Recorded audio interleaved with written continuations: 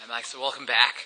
We are working on getting you more consistent off the tee, where you're just making clean contact, getting the ball out there a couple hundred yards. And we're trying to get you to hit some clean short shots. Really what we're trying to do is avoid the severe mishits. Severe mishit is the ground before the ball or the inside part of the club. We could get away with not catching any ground, a little more of a thin shot. We could get away with catching a little bit on the toe. But heel shots and ground shots, that's what we're working on. And so what was happening when you're hitting some of these short shots, this golf club, it was coming down on the outside part of the ball. And so when this club would come down, it gets outside of our target line. This particular case, it got pretty severe outside of the target line. You remember us talking, we don't ever want the ball or the club out there. So I have, and then you hit on the heel and then it rolls. So I had two drills to help you not hit it on the heel. This first one's the box. So we want to set up with the ball very close to the box. And if I'm drawing a fair line, we want this golf club to approach ever so slightly from the inside. And so that's where solid shots come from. You're able to hit this clean, and the box is untouched. Okay, and so that's a fairly simple drill you could do at home. The other drill you could do would be the 2-ball drill, which was right here. This is the first one that kind of got us going, where we're swinging back and we're trying to hit the inside golf ball.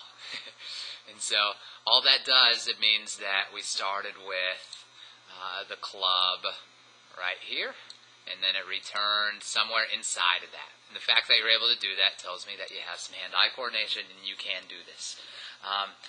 The big thing, though, is recognizing what's going on. Use the foot powder, get it at Walgreens, it's $5. Spray it on your club face when you go to the range. Really, really good feedback. Okay. With driver, the changes that we made, let's see, it was more from the side here. Tell a pretty big difference. Alright. So what was happening before with your driver, the setup was a little bit off, and you're trying to figure out, man, where do I put my hands? And so I wanted you to pretend that there was a laser shooting right out of this golf club, and I wouldn't mind it even a little bit lower. I want it right towards that belt line, okay? Slightly to the left of the belt line, it's somewhere in there. What was happening before, the hands are pretty high. I think you're exaggerating here, but I think the hands are kind of where the belly button were, or even a little bit higher. And so we want those hands low. What that does, it helps us hit the tee out of the ground. And so I wanted us to make some swings where we're knocking the tee out, and I'm starting to see the bottom of your right shoe. Because what was happening before, you're swinging, it was flat-footed. Oh, and then that's me showing you exactly what I want right there. So I guess I didn't get video of you. Oh, I did. So this was the before swing. Oh, yeah, maybe not.